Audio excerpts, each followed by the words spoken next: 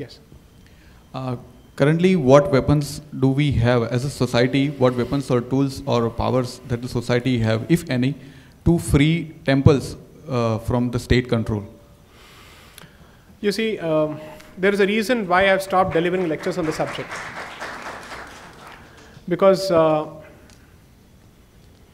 I think the articulation of the problem is already done and dusted.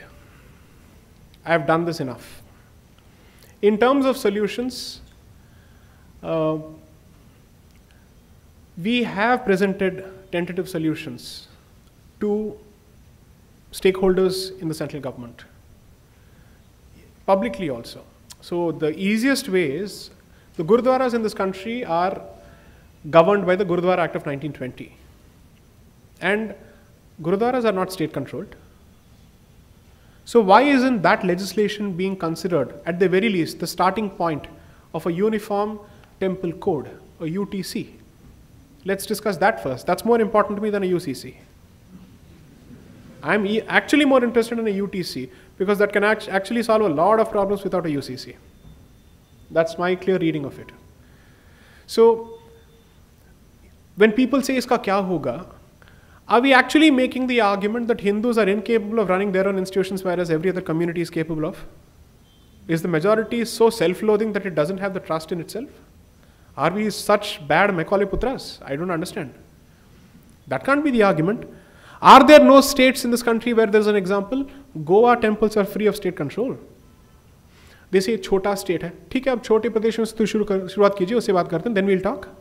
Uttarakhand में छोड़ दिया आपने, हिमाचल में छोड़ दीजिए, केरला छोड़ दीजिए. What is a communist who doesn't believe in God doing in my temple? Get out. If HRC appointees have to be practicing Hindu legally, how can the minister be a communist? All the Karamcharis have to be Hindus, practicing Hindus, but the man sitting on the top is not. And he will organize a beef festival in Kaladi, the birthplace of Shankaracharya. And we should sit and tolerate that person as the minister who is in charge of my institution.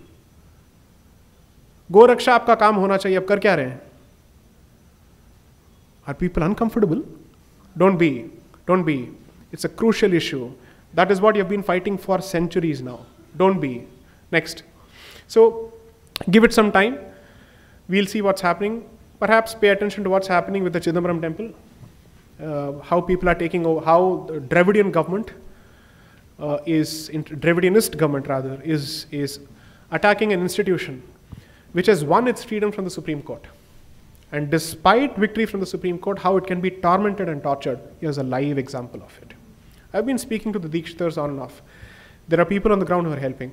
Sometimes it's best to let more people on the ground and local dramatists personally do the talking, because then you're enabling strength on the ground. If one person keeps jumping into every issue and goes everywhere, where is the encouragement for people on the ground to act? No, you do it. When it comes to the Supreme Court, I'm here.